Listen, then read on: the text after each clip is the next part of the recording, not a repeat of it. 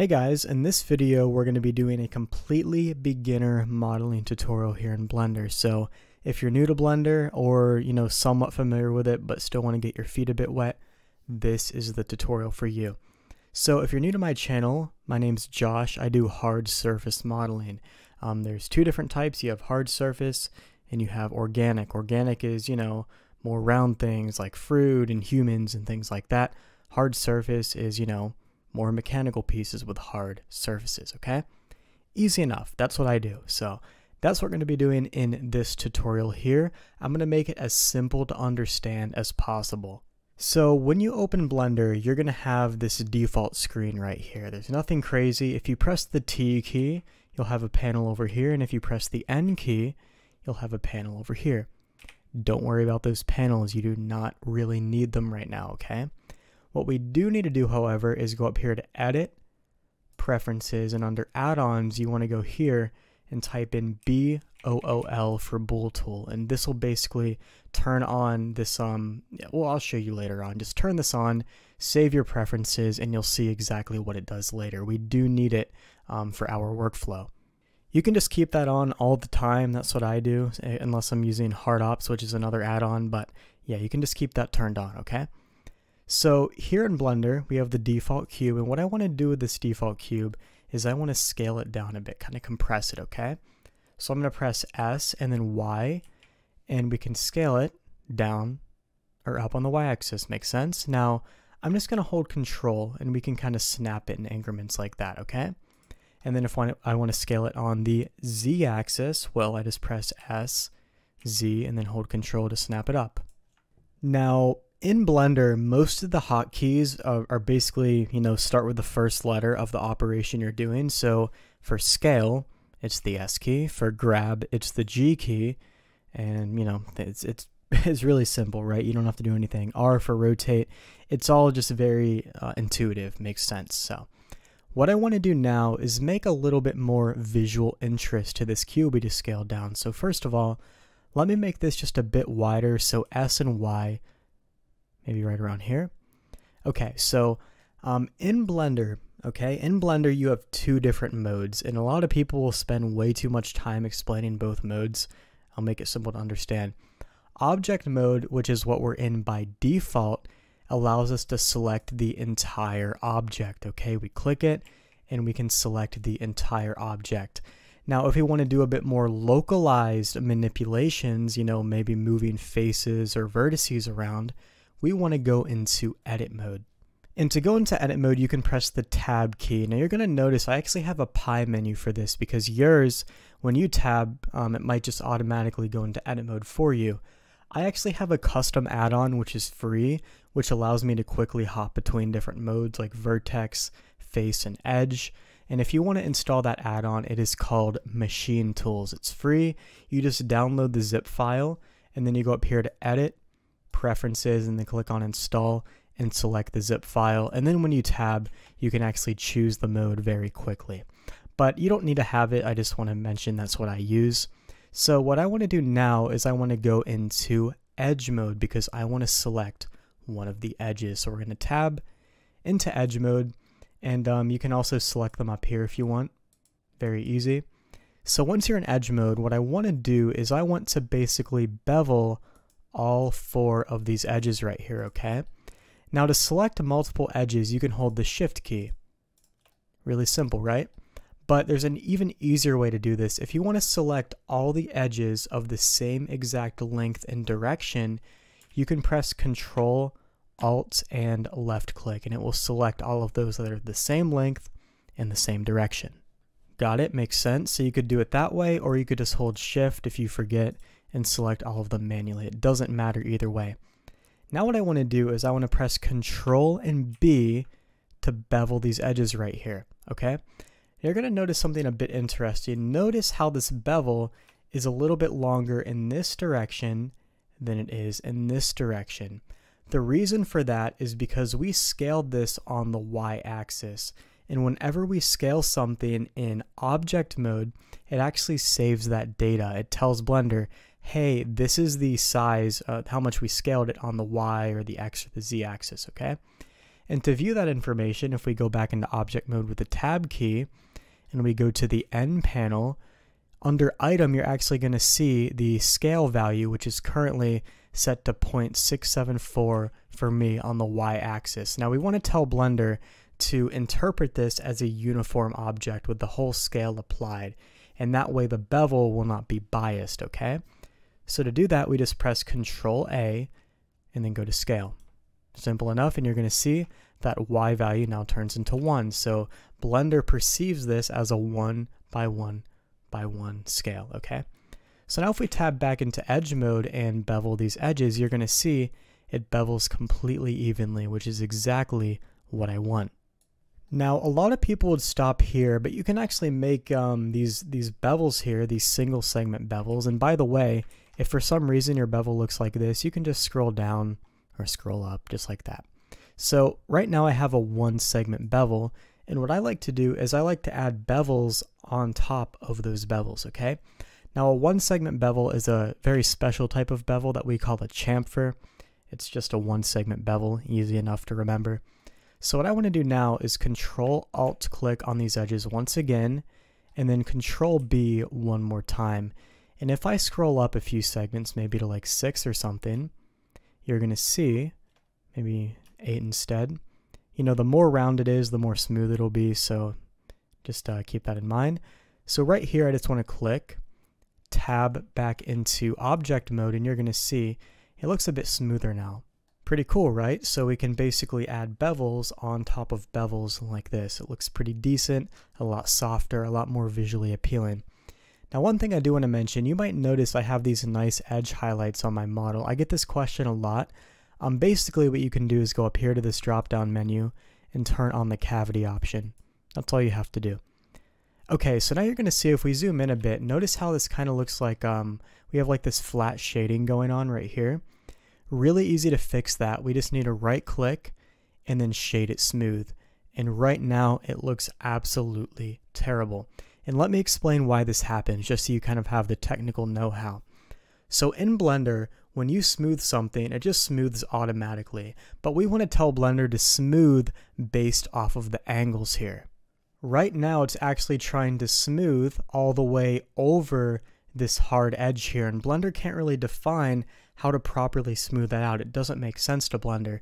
So we want to tell Blender, hey, smooth these in pieces, smooth this one separately, smooth this area separately, based off of the angles of the edges in the on the object here. So to do that, if we just go into this little vertex data panel, this little green triangle is what I call it. If we go in here, we can expand this menu a bit, and then we go down to normals. There's an option here for auto smooth, and if I turn this on, you're going to see it looks a lot better. This is basically saying, hey, if you have any angles that are above 30 degrees, then I want you to smooth them out separately, okay? So it's going to basically, you know, there's a 90 degree angle right here, right? So since 90 degrees is above 30, it's going to smooth out these portions separately, ignoring this 90 degree edge, so that way it doesn't actually smooth over it, okay?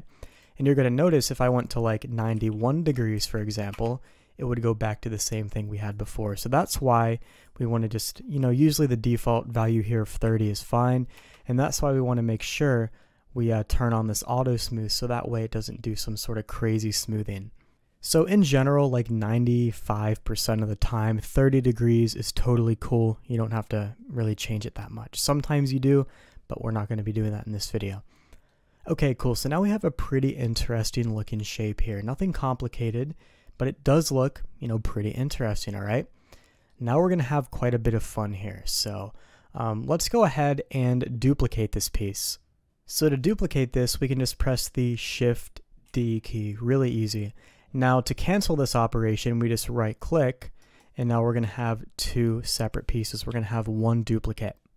What I want to do with this duplicate piece is I want to scale it down inwards, okay? So if I were to just press the S key, and by the way, if you want to go into top view, you can just press the tilde key on your keyboard and then go to top. And what I want to do is I want to scale this down, and I can't really see it right now, so what I could do is go into wireframe mode up here, or just press the Z key to go into wireframe. We'll just go up here. And you're going to see if I scale this down, it works, right? But notice how this area is a bit wider than this area here.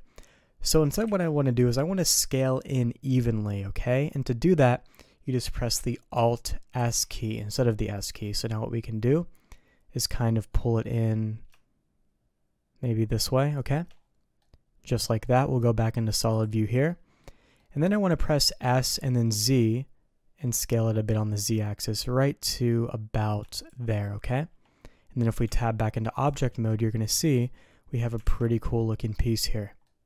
So nothing complicated, really an easy operation to do, okay? So now what I want to do is I want to make a little bit more detail on this entire model. So I'm going to go into the front view. I'll just press the tilde key and choose front. Actually, let's go into the right view instead, right there. Sometimes you can get confused between the front and the right. Just try both. And this is the angle we're going to be looking at it from, okay? So what I want to do here is use something called a boolean. And a boolean is nothing more than taking an object and cutting a piece out of another object. It's really quite simple. So I'm going to press Shift A, go to Mesh, and then Cube. This is where we can add in a bunch of default objects like a cube, a sphere, a plane, things like that. So I'm going to go here to Cube, all right? I'm going to scale it, S and then Z, to scale it on the Z axis, right? S and then Z. Going to move it to right about there. And then if we want to move it up on the Z axis, we can press the G key and then the Z key to move it up. Okay. Now I want to make this a little bit taller, so we can just press S and Z again. We're going to have a much taller object here, right? Really simple.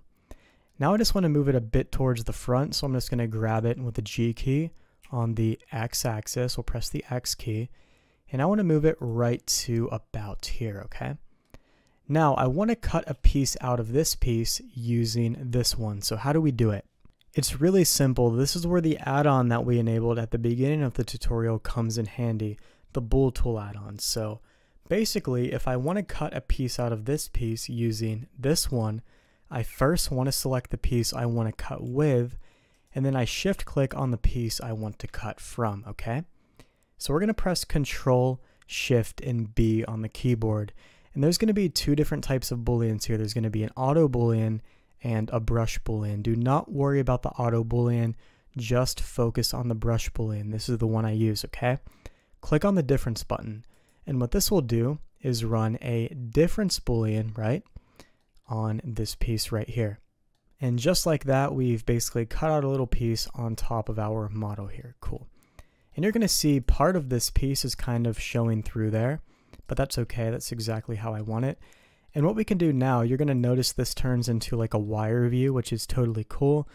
Usually what I do with my cutter objects, if I'm done moving them around, is I go up here to the collection, right click and choose a new collection. And then I just press the M key and move that to a separate collection. And then you could like rename it to cutters or something if you wanted to. And then you're able to just turn this off and on whenever you want to go back and make some adjustments. Awesome, so now we have a pretty decent looking object so far, right? And if you ever want to, make this cut a bit less tall, you can just go in here to your cutters collection and then press S and then Z and, scale it down and make some adjustments that way if you want to do that. Cool? All right, awesome. So we're going to hide that cutters collection just to get rid of that. And let's continue on. Now, what if we wanted to get this detail over to the other side of the object? How would we do that? Well, in your head, you might be thinking of a mirror. We want to reflect it to the other side, right? So to do that, what we can do with our cutter object right here, we'll turn it back on, is we can add a mirror modifier. Now, how exactly do we add a mirror modifier? What do we do? Well, we just go here with this cutter object selected. What we do is we go here to this little wrench panel, and there's a big list of modifiers in here, and a lot of beginners get really discouraged when they see this and, think it's too intimidating. To be honest with you, I maybe use like 5 of these at most, and I've been using Blender for like 10 years. So most of the time, I'm not using more than like the mirror. Sometimes I use Solidify and a few others, but we're not going to discuss those in this tutorial. But don't worry about all these different ones because most of the time, you're not going to even use them. So just pretend there's only like 5 in here, okay? So we're going to go here to the mirror modifier, all right? And what I want to do is I want to mirror this across the x-axis. Now you might be wondering what exactly happened when I added in that mirror modifier. It just kind of like messed it up. And that's okay because I'm going to show you exactly what happened. So what we need to do is turn on this bisect option, okay? And then we need to turn on this flip option. Sometimes it just messes up, and if it ever does that, you just turn these two on and it'll fix it, so don't worry too much about that. But it's still not mirroring to the other side. Why not? Well, that's because Blender doesn't know where we want to mirror from. Blender's like, okay, you have a mirror modifier here, but what in the world do you want me to mirror over? Right now it's just mirroring over itself, and I know that because the origin point is in the middle of this object. If we move the origin point, then Blender will mirror over that origin point, and since it's, you know, right here, it's simply mirroring over itself. So if I right click, set the origin to the 3D cursor, which is this little thing in the middle, you're going to see it moves the origin. And you're going to see it messed up again, and just to fix that, you can just turn off the flip option. To be honest with you, sometimes the flip option works, sometimes it doesn't. Usually I just turn this off and on and see which one gets the job done. In this case, we need to make sure flip is turned off and bisect is turned on, okay? So just like that, we've basically mirrored that effect over to the other side, which is awesome. So now at this point, I can just go ahead and hide this cutters collection, and we have a pretty cool looking object here. Awesome. So now I want to show you one of the most important fundamentals of hard surface modeling, and it only requires a few clicks, okay? So if you look at any object in your room, maybe the table you're working on, maybe your keyboard or your wallet, or your watch, whatever, you're going to notice that the edges of these pieces, although they're very sharp, they do have a slight smoothness around them. It's kind of, if you rub your hand on your table, you're not going to cut yourself like you would with a knife blade because it is slightly rounded on there. And we want to imitate that effect here in Blender because right now we have a perfectly sharp edge, and that's not very appealing. So what we want to do is make the edges a little bit rounder. And we can do this by using a bevel modifier, okay? So I'm just going to select this piece right here. We're going to go to Add Modifier, and then we're going to go here to Bevel, okay? And you're going to see it kind of worked, but it really didn't. So first things first, whenever I use the bevel modifier, I use 3 segments, unless I'm making game assets, but that's a whole different story. In general, though, I am using 3 segments for my bevels, all right? Next thing I do is I turn on this Harden Normals button right here. Reason being is because without it, you get these weird shading issues. If I turn this on, you're going to see those go away. And then the last thing I do is I hold the Shift key, click on the amounts here in the slider, and then just drag to the left until the bevel is really, really tiny like that. And you're going to see if we turn the bevel off and turn it on, look how much nicer the edges look. Not only is it rounder, it also reflects the light a lot nicer. So regardless of the model, I'd say in most cases you should be using a bevel modifier because it mimics a real world object and simply looks better, all right? And that's all you have to do here. One thing you could also do, let me show you just in case you're curious. If I zoom into the corner here, notice how the corner is kind of like a triangle. See that? It's like a triangle. To make that round off a bit nicer, you can go here to the Geometry panel, and under Miter Outer, you can change this to an arc, and that'll just make it look a bit nicer as well. Alright, awesome. So I want to go ahead and I want to make sure that this piece is beveled as well. So I could add a bevel modifier here, and if I were to do that, you know, we're just going to have to go through the same exact process as before. But notice that we don't have a bevel that fuses this mesh here to this one. Notice right here we don't have a bevel going around. And that's because these pieces are not physically connected together. This is a separate piece, and this is a separate piece. So these are not fused together. So if you want to fuse these together, kind of like a piece of metal or something, what you can do is do something called a union. You join them together. There's the join operation, which is Control-J, and that doesn't work the same as the union operation. So we want to run a union boolean. And to do that is very easy. We're going to select this one, shift click on this one, and then we'll press Control, Shift, and B and choose Union. and that's going to union it together. Now you're probably wondering, why is the shading weird? And that's because if we scroll down a bit here in the modifiers panel, you're going to see we have a boolean. That's our first boolean for the sides here. And then we have our bevel, and then we have the third boolean. So right now, the bevel has already finished running before this boolean operation occurred. But what happens if we switch the order? What's going to happen is it's going to run all the booleans first and then run the bevel at the end, so that way we get that nice fusion there. So the order of these modifiers is incredibly important. If you don't have them in the right orientation, you're going to see you get different results. For example, if I drag this one down, you're going to see the bevel does not affect it and we get a few other issues. So make sure the modifier stack is in order. In most situations, your bevel is going to be at the bottom, so just a good point of reference. If something's not working, put your bevel at the bottom and it should be fine. Cool, so I'm going to go ahead and hide this piece because since we used a Boolean operation to perform that union, we now have a separate outline here. We can just go ahead and press the H key to hide it. Alright, so this thing is looking fantastic. I definitely like the progress so far. Now what I want to do is just make a bit more visual interest in here because right now it's just a little bit too boring for my liking. One thing I do want to mention though is that if we try to go into edit mode with the tab key, you're going to see that some of the stuff disappears, and that's because these Boolean operations have not been applied, so we can only see them in object mode. If we want to also see it in edit mode, then we need to apply them here. So as long as you're in object mode, you can go here, click the drop down menu and then choose apply, click the drop down menu again and then choose apply, and now all those changes will be accessible here in edit mode, okay? Now what I want to do is go back into the right hand view and run yet another Boolean operation. So I'm going to add in a cube, Shift A, mesh, and then cube. We're going to scale this down, scale it on the Z, and then just move this right to about here. And I want to make sure this is a really long one, so we're going to press S and then X and just kind of scale this a little bit like that. Makes sense? And then what I want to do is I want to shift click on this object and then run another Boolean operation.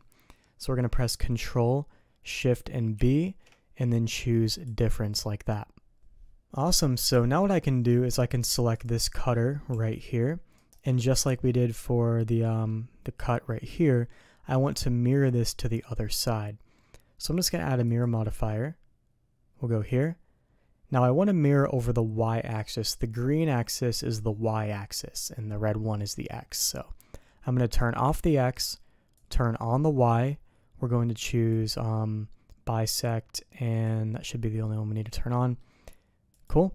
So now we can actually see it, and then what I want to do is reset the origin to that 3D cursor in the center, so that way it tells Blender, hey, I want you to mirror over this point. So we're just going to right click, set origin to 3D cursor like that, and you're going to see that the bevel is not actually getting affected right here, so make sure, like I said, your Boolean comes before the bevel there. Awesome. Okay, so this thing is looking pretty cool. I want to go ahead and select this cutter here and press the H key to hide it. So I want to do one more little thing here, and then I want to take a brief moment to explain a few things that I think will be incredibly beneficial in your 3D journey. So we'll mention that in a second, but for now I want to make like a little detail down here. So I'm going to press the tilde key and go back into the right hand view, and we're going to make a little detail down here. So just like we did before, I'm going to press Shift A and then add in a mesh cube, and we're going to scale down this cube with the S key, and then grab it on the Z axis, so G and Z, and put it right to, I don't know, right about here should be fine. And then when I want to move it on the X axis, so G and then X, right to about here. And then just like we've been doing, I want to run a difference Boolean on this piece. So we're going to select this one, shift click on this one, Control Shift and B, and then choose difference here from brush Boolean. And now we're going to have a cut down here. Now to make this a bit more visually interesting, check this out. What I could do is I could select this cutter piece right here, tab into edge mode, and maybe I could, I don't know, select this edge right here, shift click on this edge right here, and then select these two while holding shift as well. And then maybe this one. Okay, so check this out. Now I can bevel all 5 of these edges right here by pressing Control B. And you can scroll up or down. And you're going to see I get a much more interesting looking design just by doing that. So I'm going to go ahead and select this and then press the H key to hide it. And you're going to see we still have some like flat edges right here. And the reason that's occurring is because you need to make sure that whenever you add in a cutter object, you smooth the cutter object, okay? Because right now it's not smoothed out. So if we right click and then choose Shade Smooth, you're going to see, well, it kind of worked. And the next problem is that we don't have this boolean above the bevel. So if we just drag this up here, you're going to see much better. You're going to see for some reason when I did that, the bevels here just disappeared. The bevels are gone. And let me show you how to fix that. We're going to go here to the bevel modifier and under the geometry panel, turn off the clamp overlap button. Without getting into too much detail, the clamp overlap option here prevents you from getting like overlapping geometry. And you can kind of see we have that right here. See that? It's like kind of like glitched. So if a glitch like that ever occurs or Blender's like, hey, we have like overlapping geometry occurring, this clamp overlap button will prevent that from happening, but it'll also remove your bevels. So basically this clamp overlap feature is basically like just a diagnosing issue. You can figure out where the issues are occurring and then kind of manage them. So I want to keep this turned off for right now. And you can see the issue is like right here. It's kind of acting up. And this is actually going to be very confusing if you don't know where to look. And let me show you how to fix it. I don't know why it's set up like this. Don't ask me. If we go here to this this piece right here, you're going to see for this boolean, the solver is set to exact. I'm not going to get into the difference between fast and exact, but in 99% of cases, you can just use the fast option, and that's going to fix everything. So change this to fast, change this one to fast. I don't know why it's set to exact by default. I wish it wasn't, but it is. So just change that to fast and the problem will be eradicated, and you can continue on with your modeling. Cool, so I'm going to go ahead and hide this piece, and you're going to see we have a pretty cool little, design down there. Now the last little detail I want to add down here is something called a slice operation, and I think you're really going to like this one. So check this out. What I'm going to do is go back into the tilde key to the right view, and then I'm going to add in one more cube. So Shift A, we're going to go to Mesh and then Cube. We're going to scale down the cube and then move it down this way. Cool. So now what I want to do is I want to move this cube out here just a little bit, and I want to tab into edge mode and select these 2 edges. Now with these 2 edges selected, I want to press Control and B to bevel it, okay? And we're going to bevel it to, I don't know, let me go back into the right hand view. And so we can actually see the other piece. I'm going to turn on wireframe because I want to make these bevels right here roughly the same size as these in terms of roundness. So we're going to press Control B here in wireframe and do something like that. We'll just go back into solid view. Cool, so now what I want to do is I want to shift click on this piece. We'll press Control Shift B, and this is going to be a new operation called the slice operation, okay? If we go here to slice, check out what happens. You're going to get this really cool little panel going around it. Now we can't actually see the bevel here. Notice it's just like it's just flat. We can't see the bevel. So much like we've been doing, we need to make sure that that Boolean operation right here for the slice is above the bevel modifier. We can click and drag here. And notice this is actually a separate piece. So we need to go to this piece as well and do the same thing. I'm going to go here and click and drag above the bevel. And now we're going to have a bevel over there as well. Cool. And then we can just go ahead and we can shade it smooth and then press the H key to hide it. And now we have a pretty cool looking detail down here. And just to emphasize that detail, what we could actually do, before we do that, I just noticed an issue down here. We need to make sure that we change that solver to fast to fix that. And if it's still not working, then perhaps, actually we have to change it over here as well. There we go. Cool. So If it was still acting up, you might just need to move this down a little bit, because sometimes if it's like too close, it'll start acting up. So in that case, you would just move it down just a bit more. But usually, in most cases, it's the solver issue right here. Set it to fast. All right, so we can go ahead and hide this piece. And what I want to do is kind of make this pop a bit more. But before I do that, this is a little bit too high. So let me just undo that with Control Z, and then we can move this down a bit on the Z axis right to about there, okay? Cool, so if you press the H key, you can just hide it or turn on this button right here. Awesome. So now what I want to do is make this area pop a bit more so we can see the difference in pieces. So what we can do here is add a new material, and it looks like it already has one. You're going to notice we have a material for this piece, and we have a material for this piece. Well, I want to have a separate material for this one. So I'm just going to click on this minus button and then click the plus button to add a new one. You could also just click this number right here to add a duplicate. Doesn't really matter. But anyways, what I want to do is I want to scroll all the way down here to viewport display and change the color to some sort of gray color here, like that. And you're going to see the entire thing actually got affected. See that? That's because both of these pieces have the same material, all right? So I'm just going to select this one and click the drop-down menu and change back to that default material. And now you're probably wondering, well, no matter what I do, it's overriding them on both. And that's because this is basically sharing the same data. What we need to do here is first of all go to this Boolean operation for this piece and apply it. We'll click the drop-down and apply it, and you're going to see it doesn't let us apply it. And that's because Blender is saying, I know you ran a slice right here, but I still don't know which one is which. And it's kind of confusing, I know, but basically we just have to tell Blender, hey, these are two separate pieces, all right? So we're going to go here to this panel, click on this button right here, and that'll actually take care of it for us. So now we can actually go in here to this slice operation, the third one down, click on the apply button, and now we have a completely separate piece right here. We could even apply these other two booleans here as well. And there we go. Pretty cool. So now if we go here, we should be able to give this the material 001 without any issues. So now we kind of have like a bit of a visual difference here. We have the bottom one right here, and the upper area is just completely gray. So looks pretty interesting. So if you're a beginner, one thing I want to mention that a lot of beginners, I see it all the time, a lot of beginners overlook is the importance of visual design. And basically visual design is just the art of making stuff look good, okay? You might notice that you could see really simple pieces made by other artists and they just look amazing. And then you see other pieces and they don't look so amazing.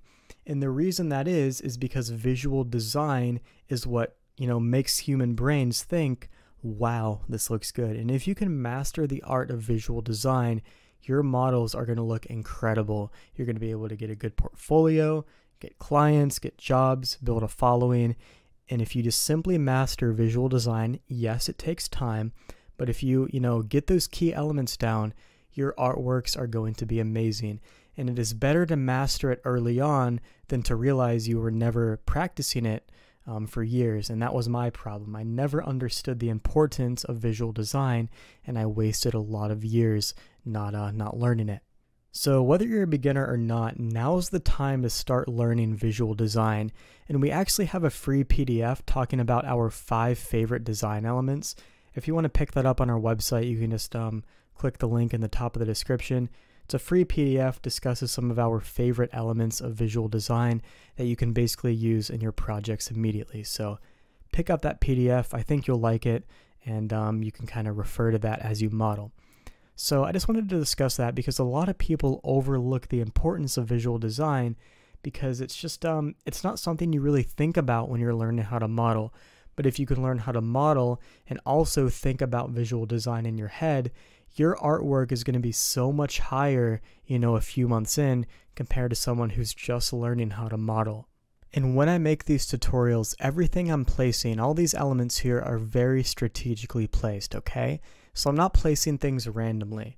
You should never feel as if you're just randomly placing details because every detail should be strategically placed. And that is why I say to focus a lot on visual design and study how I place the details, study how the shapes balance each other, things like this.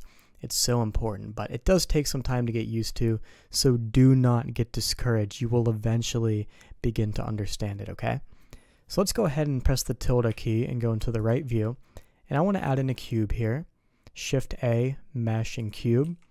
Scale it down right to about here. And then I want to press S and Z and scale this up. Move it down a bit. Maybe something like that. And then press the G and then X and move it to, I don't know, right about here. We could scale it up a bit more and maybe move it up a bit. So I want the top of this little detail right here to be right below the bottom of these details right here. It's going to provide a really nice balance in shapes. Okay, so like I said, we want to make sure when we scale something in object mode, we always apply that scale. So I'm going to press Control A and then apply the scale. Okay, and then I can basically go to, if I tab into edge mode, I can go to this edge and then shift click on this edge and then maybe give it like a really small bevel right here, like that.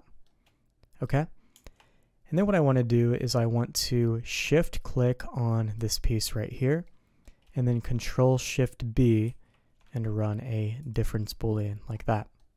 Now I also want that boolean to run down through here as well, so we're going to have to select this one again, shift click on this piece since it's a separate one, and then Control Shift and B, and we'll choose difference, and maybe what we need to do here is scale this cutter just a bit more so it goes all the way down through there, and then perhaps we could move it a bit on the x-axis so it's not as deep inside the model there.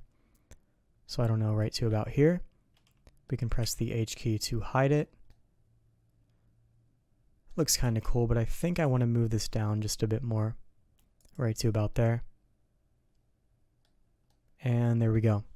And then maybe we could scale this just a bit more on the y-axis, so S and Y, just so that way it's not as skinny right here. So S and Y, maybe to about there. And then we're going to have a pretty clean looking result on this side here. Cool. Now if you want to mirror this object to the other side to get the same exact detail, you're more than welcome to do that. So once again, if you want to mirror that, we just go in here to the modifiers panel, add a mirror modifier, and I want to mirror over the x-axis, so by default it is set to x. And then I want to right click, set the origin to the 3D cursor, and you're going to see it mirrored over to the other side without issues, so we can go ahead and hide that. Okay, so we're just about done here. I really like how this looks. What I do want to do, however, is apply all of these different booleans right here. So I'm going to click on this. We're going to apply all the booleans here. And for this boolean, make sure it is above that one, so that way we can actually see our bevel. And then apply that boolean as well. And then make sure all the booleans on this one are applied. This boolean needs to go up here, like that. We can apply it, and there we go. So just to make the colors a little bit more visually appealing, what I want to do is tab into face mode here, select this face right here, go into material mode, and I want to add a new material, this little plus button, and we're going to choose that second material here from the drop down and click on assign, and that way we kind of have like a cool little, gray material kind of going up the model like that. And then what we could do just to make it, even more balanced, you can also use elements of visual design when it comes to color as well. It's so powerful what visual design can do for you. So I'm going to tab into face mode, and I'm going to give this one and this one that second material. We'll click on assign, tab back into object mode and see how that looks. And you're going to see it does look kind of cool. We could even do it for, we'll just tab into face mode again. We could even do it for that face and hold shift and do it for these two faces as well. Give that a nice gray color, and there we go. So that's it for the tutorial, guys. I wanted to make this as simple as possible, as straightforward as possible, and just show you, whether you're a beginner or still kind of getting used to Blender, that modeling, hard surface modeling is not very difficult to get started with. You can just learn the basics in like a day, and hopefully I presented that well here. So once again, guys, if you want to grab our design PDF to give you a few ideas, there's a link in the top of the description. And that's it for this video. I really hope it helped you guys out. I absolutely love making these tutorials, and if you have any feedback for me, maybe you want me to speed up or slow down or do a different tutorial, let me know. The only way I can improve is through your comments. So thanks for watching. Drop a thumbs up and a subscription if it helped, and I'll see you in the next video.